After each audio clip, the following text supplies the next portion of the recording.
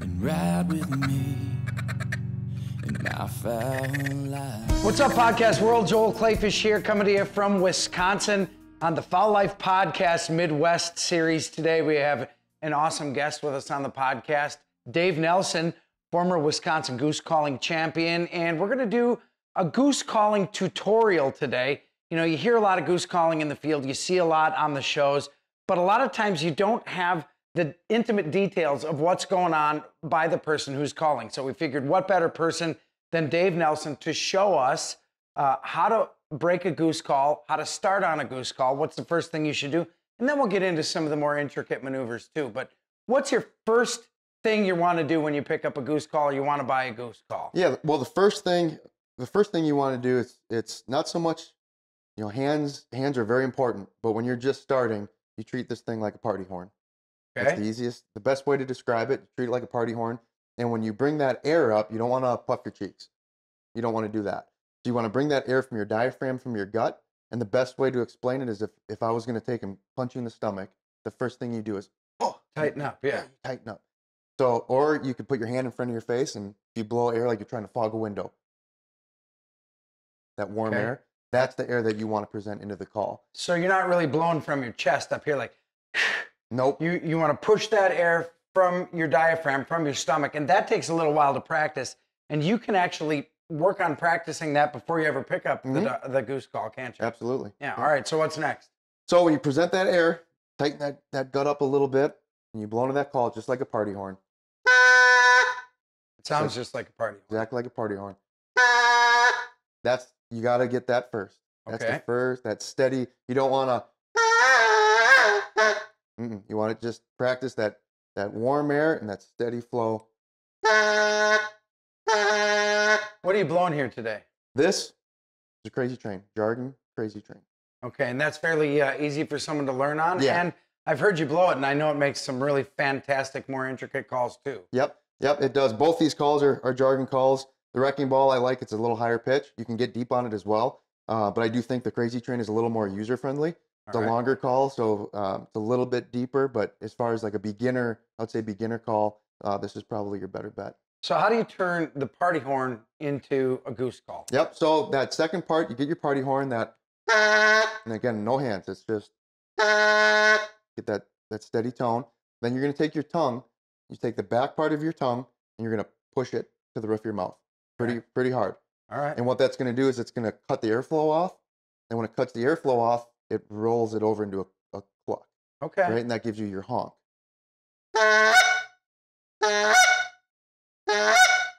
Like so you're blowing the air, the steady air, and then you push the top of your tongue in the Pop back. it. Yep. Pop it up to the roof of your mouth, and that's when you get that to turn over. Yep. And that already sounds a lot more like a goose than the party horn. Mm-hmm. So where do you go from that step? So then from there, then it's hands. So a lot of people will just wrap it just like that, and you can do that.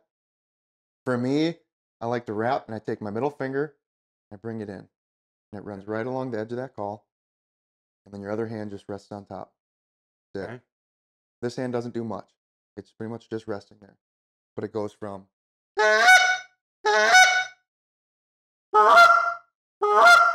Yeah, man, that jargon call sounds like a goose. I'm telling you what. And, you know, if you are a beginner caller, that's all you need to kill geese right there. I mean, there are a lot of things different about turning geese or getting them to comeback calls, that type of thing. But when you are hunting out there, if I can blow just what you just blew, I'm going to kill geese in the field. Yep. All right, so what's next? So then you can get your cluck. Your cluck, pop that tongue. Okay. That's all you're doing. So you're not doing the moan part first. You're just popping your tongue and just doing the cluck. Let's hear it. So.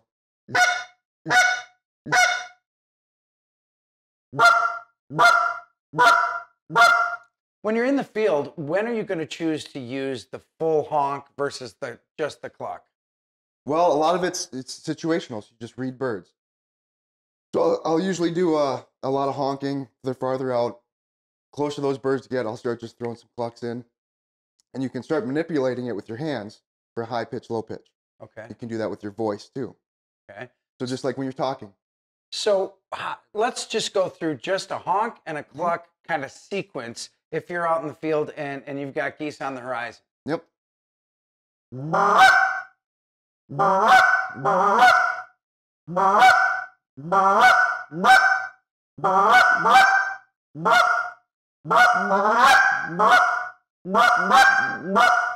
And already what you've done right there is you've made those sound like more than one goose. Yep.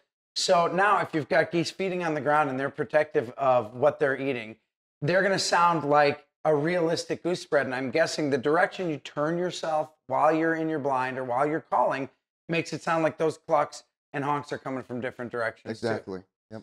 All right. That's fantastic. And I want to remind folks the Wisconsin Waterfowl Expo is coming up on August 27th in Oshkosh. Dave's going to be there with the Fowl Life. The Fowl Life's going to have a booth and presentations, and we're trying to talk him into going for the state goose calling championship again. I don't know if we haven't quite talked into that yet, but he's going to be there. So you can ask him personal questions at the Waterfowl Expo, sponsored by the Fowl Life. We're going to have Jargon calls there, provider lifestyle, rubs, spices. It's going to be phenomenal. I mean, dogs, boats, Benelli's, Vortex, it's all going to be there in one place, and the experts are going to be there. So take me into the next thing that we're talking about when you're in a field. So you've got your moan, which is the basic part of the honk. The moan and then the cluck is a honk. Yep. Then the cluck. What's next? My favorite note, spit note. Oh, you went right. You went deep on that right away. I'm swinging for the That's home run. tough. It's a very tough note. Why don't you explain how to do the spit note and take us through it? Because this one takes a lot of practice. Don't get discouraged. I mean, No. I'm a 4 or 5 out of 10 caller. Dave's a 10 out of 10 caller. Don't get discouraged. You got to keep practicing this stuff. It doesn't just come overnight. No, it doesn't. And Show us that note.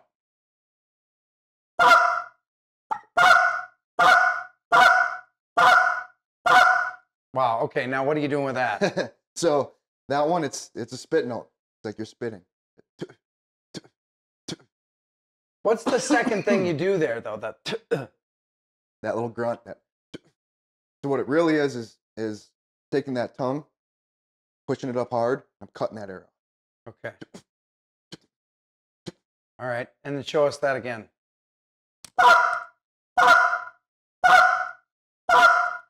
So if you've got your honk, your cluck, let's talk about the moan real quick, which is the first part of the cluck. Because a lot of guys, when you have several callers, if you have a bunch of them doing just the moan when geese are coming, it can be helpful. It can create the illusion that a lot of the geese on the ground are moaning or feeding along with the calling. So show us what the moan is. It's really kind of the first part of the honk. It is. Yep. When you add your hands to it.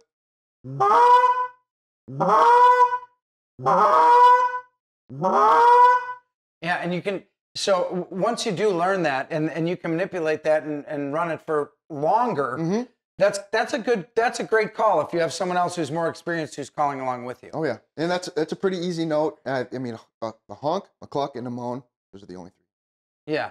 So if you're doing that in the blind and you've got a caller like you, what are you going to add to the sequence after that? Well, so it becomes a team calling thing then. So for us, we've got 4 or 5 guys that can call very well. You'll take one guy that'll lead, and that guy will go through his sequence, and everybody else will follow him. So if I'm going fast on a call, I want other people to go fast. If I'm really mellow, I want everyone else to be mellow. All right. And those people kind of have to read. You trust the guy that's your lead caller, that he knows how to read birds. Okay. So why don't you go ahead and take us through a sequence, just so you guys can see what Dave's capable of, how many different birds it sounds like, and then we'll go back through the basics of the original honk, the cluck, and the spit note. Give it a shot. All right.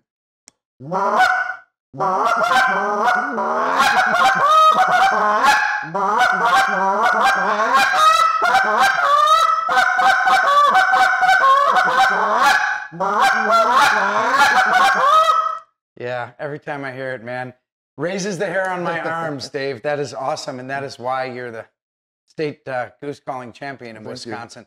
So real quick, before we go, take us through that honk and the cluck first so that you can be working on that. Yep. We're going to have more podcasts down the road that show you some of the more difficult things. But I'll tell you what, even in that sequence, you were doing honking, clucking, moaning, and the spit note, and just in different ways and manipulating your hands in different ways. Exactly. So if you get down a honk, a cluck, a moan, you're going to be able to do a lot of what you just did there as long as you practice and take it to the field. You know, yes, sometimes you can drive the people you live with crazy blowing it in, but practice on the way to work. You don't have to be in the house to practice.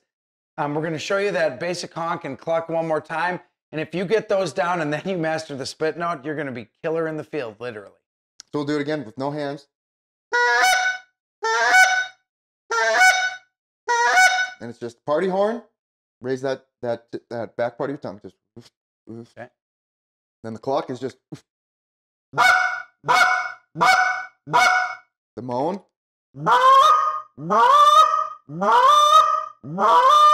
And put those three together for us one more time.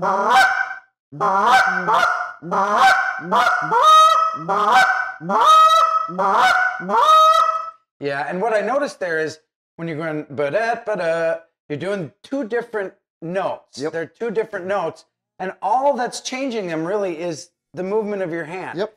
So as you compress more of the air as it's coming through, you're going to lower that note. Yep. And so if you work on that, you're going to have a pretty dynamic calling ability, but it will take practice. Thanks for watching, and thanks for listening on the Fowl Life Podcast Midwest Series. Dave Nelson, former goose calling champion, state of Wisconsin. I'm Joel Kleefisch. We'll see you next time.